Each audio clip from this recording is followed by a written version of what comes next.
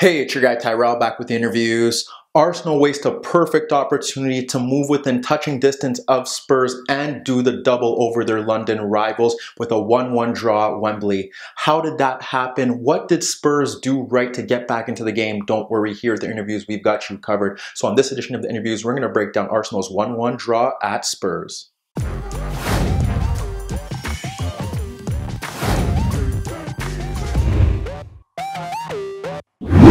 So before we get into today's video, don't forget to give our video a thumbs up if you do enjoy it. The bell below does give you daily notifications regarding our organic, unfiltered soccer/footy analysis. And don't forget to subscribe to our channel. Today's video, we're going to break down the first half, see how both sides look to approach the game, what Arsenal did right and what was lacking in Spurs' attack, and then move to the second half and see how Spurs were able to get back into the game and why Arsenal wasted another great opportunity. But first, let's get to the starting lineups. We look at Spurs, more of a 3-4-1-2 with Son and Kane ahead of Eriksen. Out in the wing-back roles, Danny Rose, and they went with Kieran Trippier, and in midfield, Victor Wanyama and Moussa Sissoko. Then we look to Arsenal, 4-2-3-1, Lacazette ahead of Ramsey, out in the wider areas, Mkhitaryan and Iwobi, and in midfield, they went with Guendouzi and Xhaka. So now let's get to the first half, see how both sides look to approach the game, and what Arsenal did right in the opening half. When we look at Spurs against Arsenal, we have to break down the shapes and see how both sides look to approach the game. We had Arsenal dropping off, but what happened here was the positioning of Ramsey was interesting based on the fact that Spurs did have 3v1 going forward. So we want to see how Arsenal were going to engage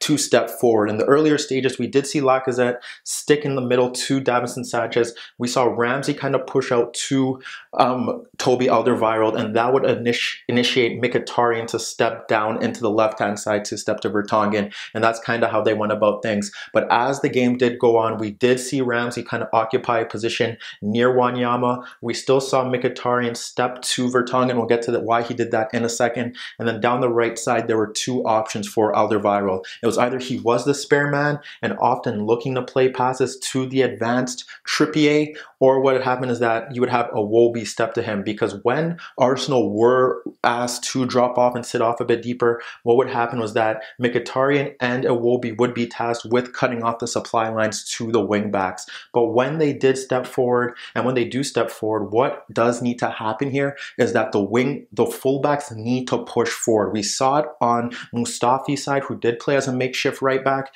He stepped into Danny Rose on several occasions, and that's why Arsenal were never really troubled on that side, because Mustafi and Mkhitaryan were ensuring that they did step into their markers. But down on this right-hand side, Iwobi was often bypassed, and Monreal wasn't stepping to Trippier, so Trippier often had time to receive the ball and push forward, or just tuck in just in behind Iwobi so that he could get a running start at Monreal. And that was kind of how they were going about their business in that regard. So that was interesting, and that's kind of where Arsenal were susceptible to chances, because Iwobi was stepping out and there was enough space for Trippier to push at Monreal, because he wasn't looking to push forward with his marker like Mustafi was. When we look at Spurs though, the issues here kind of stem from the personnel, because in midfield, they have Wanyama and Sissoko. None of the players were really looking to switch balls out to the wide players quick enough, because they would have obviously had some sort of an advantage down the right-hand side. A lot of their passes were safe,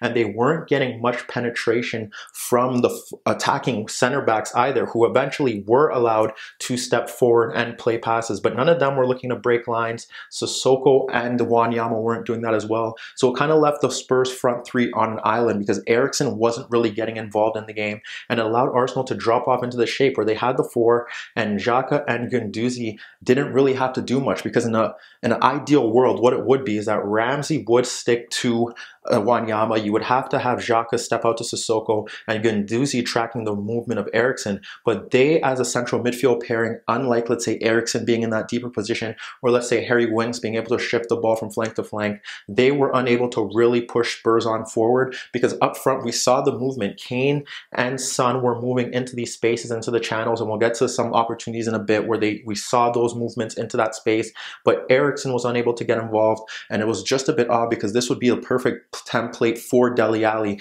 with those two pulling out markers into the central positions and having Ali bomb forward. But we weren't seeing enough of that, and Spurs were struggling to create chances, even though they were doing a good job keeping Arsenal at bay, because when they try to press from the front, what you would see here is that Spurs' central forwards would stick to the center backs. They'd have one player drop into Guendouzi, so they would, and then they would have Sissoko move into Xhaka. They would have that lined up. But one of the issues here was that the wing backs weren't getting high to Monreal or to Mustafi, which was a bit odd. And there was one occasion where we did see them try to play it at the back, and Eriksen was easily bypassed, and they were able to push forward in that regard. But for the most part, Leno was able to clip balls out to Monreal, but nothing was really going his way down that left-hand side. But that's kind of how the game stemmed out. Arsenal, they were obviously looking to play on the counterattack, but they were only held to a few counterattacking opportunities. But when you look at how Spurs were getting their chances,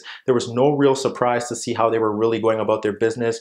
Toby, like I said, was one of the key players throughout. We see in the first instance, Toby steps forward, Alderweireld slides the ball out to Monreal, slides the ball out to Trippier in an advanced position, and Monreal eventually steps to him. But we see Sissoko making a run off of Iwobi down into that right channel, and he's able to hold off Iwobi, deliver a cross into the box that was eventually cleared. So that was one opportunity. The only time where you saw them kind of get the better of Mkhitaryan and Mustafi was one opportunity where Rose was held up by both of them, and then you had Guendouzi in midfield, and what we ended up seeing was a run being played off Guendouzi, and the run that we see is from Son. He's able to check out, then check in to get that ball that's wrapped around Mustafi, but his cross deflects off Socrates for a corner kick, so nothing really came from that either. On two occasions, we did see Spurs runners making darts into space behind Monreal when Toby Alderweireld ended up sliding the ball out to Trippier. But on one occasion, we saw, on both occasions, we saw Koscielny pulled out. First, it was Eriksen who was pushed into that space, but Eriksen was able to get a cross into the box that was cleared by Socrates. On the other occasion, we saw Son break into that space, but Koscielny did a good job to force him to only settling for a corner kick, or for a throw-in. And their best opportunity that Spurs had from that play in that first half was when we saw Sissoko drop off into space. Sissoko dropped off into space to pick up the ball, and he ended up playing a pass to the left of Guendouzi for his player in Son to drop off to pick it up at half, and he instantly fired across in behind Iwobi for Monreal to pick up the ball.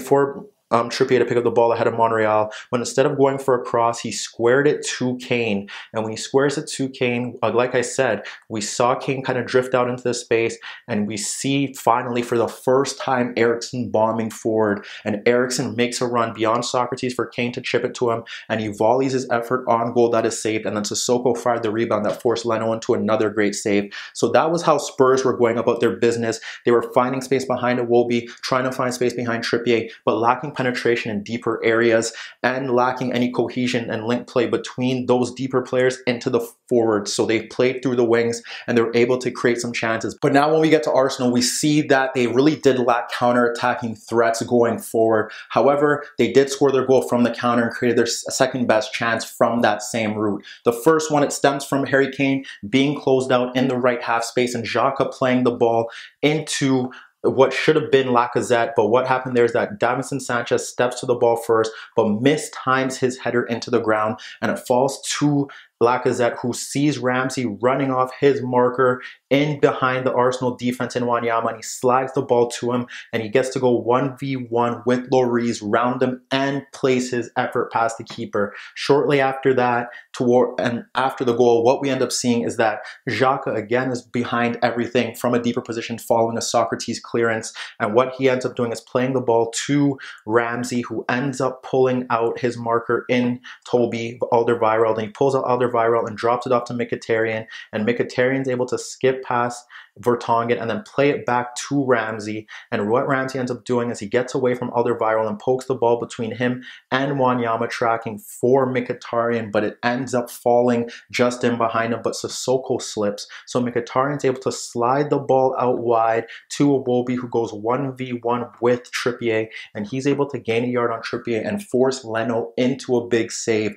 When we break down the half as a whole, like I said, Spurs just struggling in central midfield to facilitate passes out to the wider areas where they had distinct advantages. Rose against Mustafi, who looked uncomfortable but did his job to a T in terms of closing down spaces.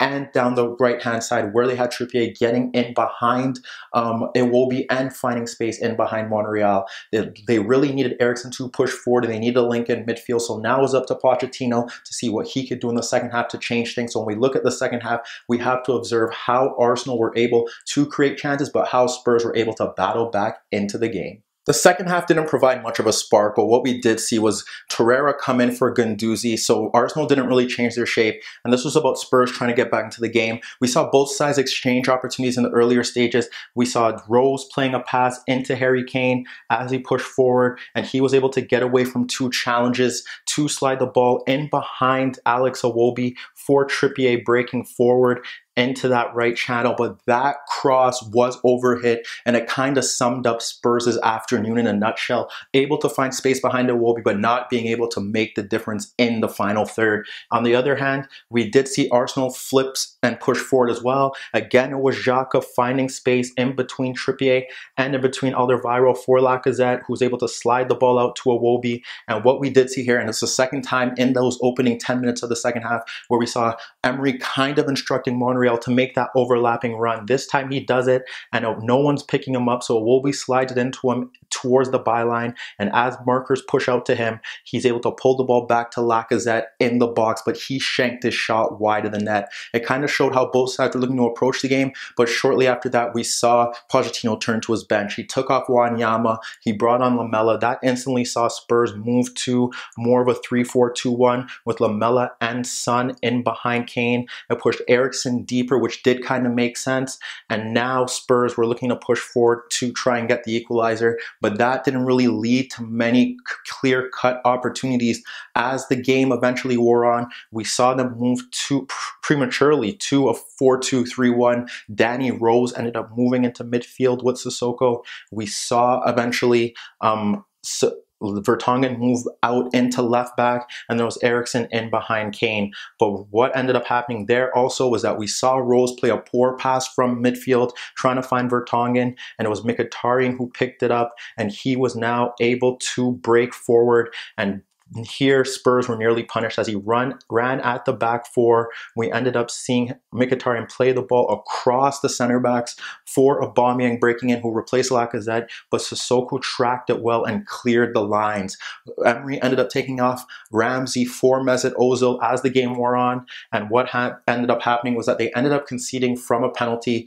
Eriksen free kick into the box. Mustafi, Kane looked like he was offside. We're not here to discuss that, but Mustafi did push him down. It was a penalty, and what happened there was Kane was able to convert it, and shortly after that we saw Llorente come on, and we saw Spurs move to a 4-4-2 where you had Llorente and you had Kane up front. You had Lamela and Eriksen tucking in, and that would allow the fullbacks to push forward with Rose and Sissoko in midfield. But Spurs never really generated another clear-cut chance after that, and it was actually Arsenal who had the final opportunity to win the game, and it stemmed from a similar move where we see this time a pass from Rose into the box, or it's Vertonghen who was looking to play a pass. And what happened here is Vertonghen tries to play the pass into Kane, but it's Mkhitaryan who intercepts it again and breaks forward past him, and now runs at the center backs. And as he does that, we see Aubameyang making the run off of Davinson Sanchez. Ball is wrapped around him into the right channel, and he falls down, and the referee awards another penalty. And what ends up happening here is that Lloris makes a huge save to deny him, and Vertonghen cleared the rebound off the line. When we break down the game as a whole, we look at how Arsenal approached it, and yes, for large portions of the game, they did look worthy of the 3 points despite lacking a counter-attacking threat and despite being vulnerable out in the wider areas.